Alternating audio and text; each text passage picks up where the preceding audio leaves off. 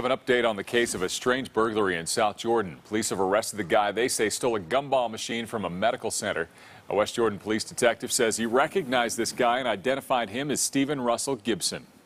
The detective said he was searching his home in an unrelated case in West Jordan when he noticed two large bowls of gumballs. He didn't think about it at the time, but when he saw the news story, he realized who it was. South Jordan police have since arrested Gibson, and he's been charged with theft and criminal mischief.